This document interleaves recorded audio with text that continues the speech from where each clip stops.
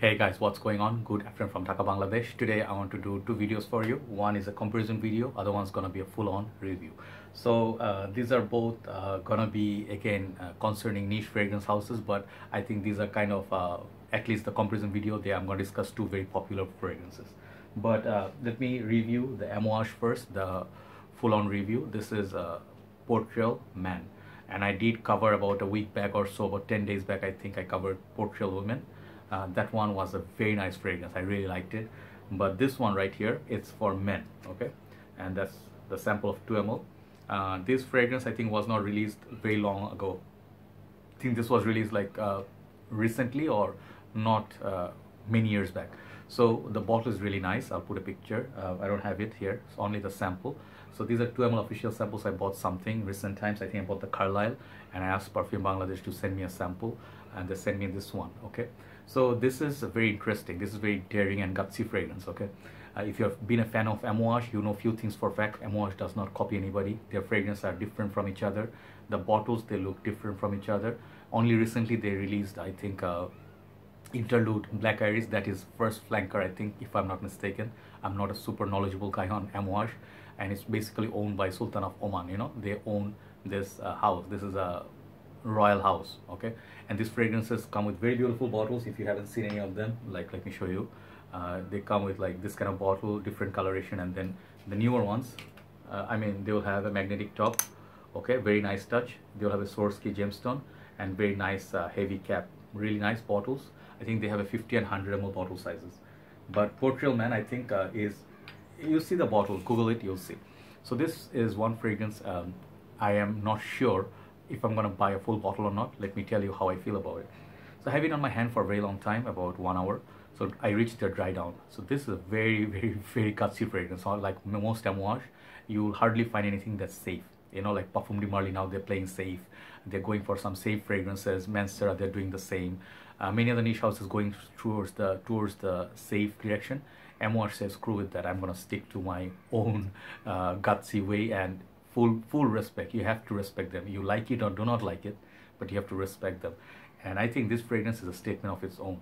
If you guys know, like this fragrance, many people say it has that violet, like old school. Some reviewers said it smells like a little bit like Fahrenheit, like the oil, the leather and the violets. This one has plenty of that, okay? But I don't think it's a clone or inspired by Fahrenheit, because in the opening I get, let me spray this a little bit. I really like the samples, okay? They comes with cap, and then really nice. They have all the detailing, very high class atomizers. Even the basic ones, the basic 2 ml juice, they give you quality. So let's go, okay? That's a big spray. I don't want to spray too much because this is a very strong fragrance. Even from a small sample, that one spray will last me 6-7 hours. That's the performance. So every time I wear this, I wear it 3 days, and I think I got 6-7 hours constantly. After that I can smell the dry down, but on the high heat situation, from a small sample, that's already saying something. So the thing is, I like the opening. It has really nice, like a fresh, it almost reminds me of Fahrenheit, you know, I'll tell you. It almost reminds me of Fahrenheit. Fahrenheit is a little bit more motor oil. Yeah, it's Fahrenheit is a little bit more the gasoline, you know, that violet gives you the gasoline feel. It has leather, it has woody, it has florals, sort of like a very nice mix, this one, okay? This is a masterpiece, no doubt. So on the opening, you'll find some similarity with Fahrenheit. I would say it's a sweeter, more polished, less rugged, less of a scary opening than Fahrenheit for me. But when it starts drying down, it starts becoming animal. It starts becoming animalistic, and that's what I really enjoy about this. It's a perfect cold weather scent, okay? Portrayal Man, I don't see anybody wearing this in the high heat, but Fahrenheit you can. Fahrenheit lasts all year round. It's a cold weather scent, but in the high heat it also works, okay? Summertime I can wear it with great performance. But Dior's Fahrenheit, it's more versatile than this. Longevity wise, this one is longer lasting than Fahrenheit.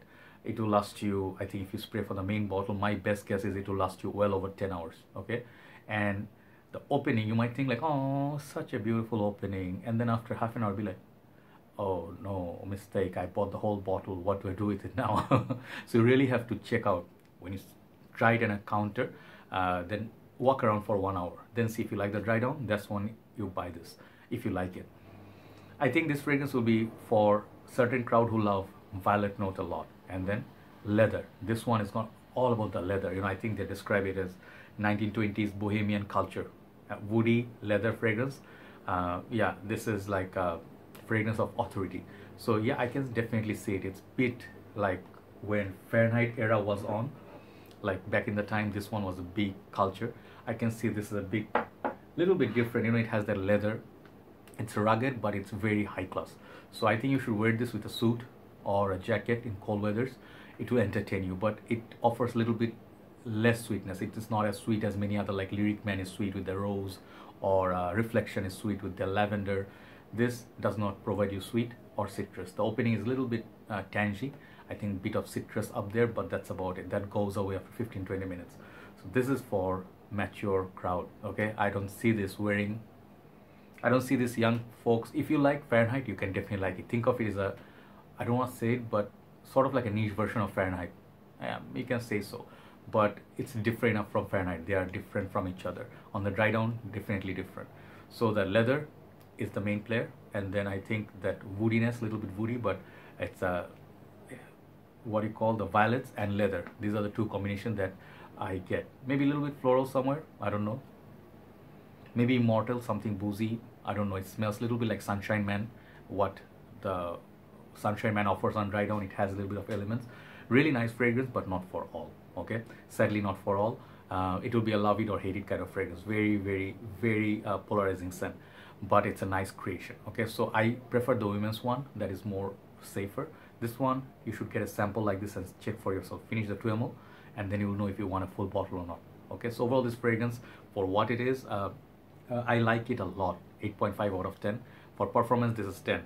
Okay, but overall I'll give it 8.5 because of lack of versatility. I don't think you should wear this in high heat.